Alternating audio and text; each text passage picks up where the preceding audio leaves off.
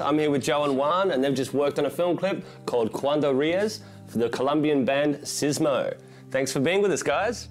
Thank you. Thank you. Excellent. So how did you guys get into animation? We've always been interested in animation, so we met studying at RMIT, doing an animation course, a master's course, and just rolled on from there. And how did you get involved with the band, and how did the project actually come about? Well, it was basically a repayment. They did the music for my major project at uni, and they asked a few months later, can you do something for us as well? The music video itself has got a really hand-drawn kind of appeal. And was that something that you deliberately set out to do? It was a little bit hard because going from pencil and paper to a computer, it takes a little bit to get used to. The computer tends to fix all the lines that you draw a lot, so it's a little bit harder, but once you get used to that first initial stage, it's pretty straightforward.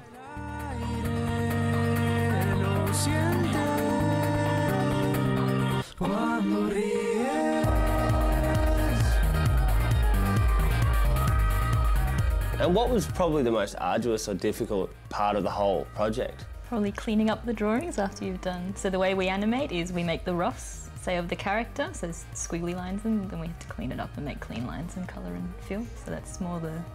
And if you know more or less the process of animation, it's like hundreds and hundreds of frames. So the basic animation is just all roughed up at the beginning. So just cleaning up and then colouring takes a lot of labor and a lot of work. And is there an element of the final product that you're most proud of? I think the best part about it is seeing that the idea that we had in the beginning was we pretty much stuck through it all the way until the end, so that was pretty rewarding. Yeah, with animation, it's you plan everything at the beginning, and then seeing the end result just very close to what you planned at the beginning is it's really good. Did you hand draw any of the characters on paper beforehand? Not really. Everything was done straight into a computer. Oh, we did like character designs on paper first. Did we? We didn't? No, I don't think so. Yeah, you scratch that one.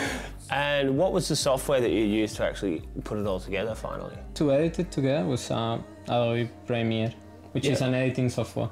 But we tend to use a lot of softwares actually. Like it's a mix of everything, so I can be drawing in Flash and then taking it to After Effects and then seeing something in After Effects and bring it back to Flash and do something else. And so we don't like to be constrained by the software. Yeah, and although it was an independent film and it was a favour and it probably didn't have much of a budget, has it given you any work since? It actually has. Yeah. A few people saw it here in Australia and well, they asked us to work on a documentary that they were making about West Papua, and that documentary had some bits that they wanted to be animated, so we worked for them for almost a year. Yeah, wow. Yeah, so yeah, it was good, and that has led to our works as well.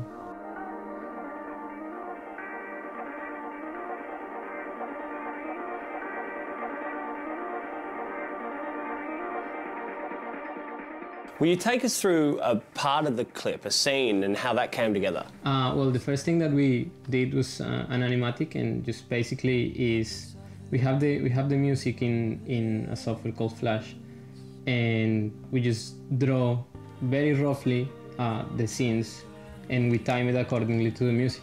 As you can see here, the character is flying through the screen, but it's really rough. It's just to give us a guide. After we have that file, we just basically start doing the rough animation, which is, as you can see, just like a sketch of the animation. But yeah, I guess this is the most fun part, because this is when you let yourself go and you basically animate everything. So after we have the rough animation, we have to clean it up. So that it's not hard because you have the rough animation as a base, but it takes a lot of time and effort, just making sure that the lines are clean and look nice and the character looks like what you planned at the beginning. So after you have the lines of the animation cleaned up, you just have to color them in, and well, that's basically a lot easier because the software helps you a lot. But you have to go frame by frame as well and color everything, which takes time as well. And after that, you just put them all together in a software called After Effects. So there's a very distinctive animation style and kind of colour scheme to this music video. What were the influences for this project, and what kind of elements do you think they've influenced most? I think the animations that actually inspire us are the more natural looking ones, like Spirited Away, and there's also the hand-drawn qualities of the work of Studio 4C, which I don't think many people have heard of, like Mind Game and Tech on Concrete. And like we enjoy like The Simpsons and Family Guy and whatnot, but they don't really inspire us to create animation. So I think the things that inspired us are the ones that would influence our work more.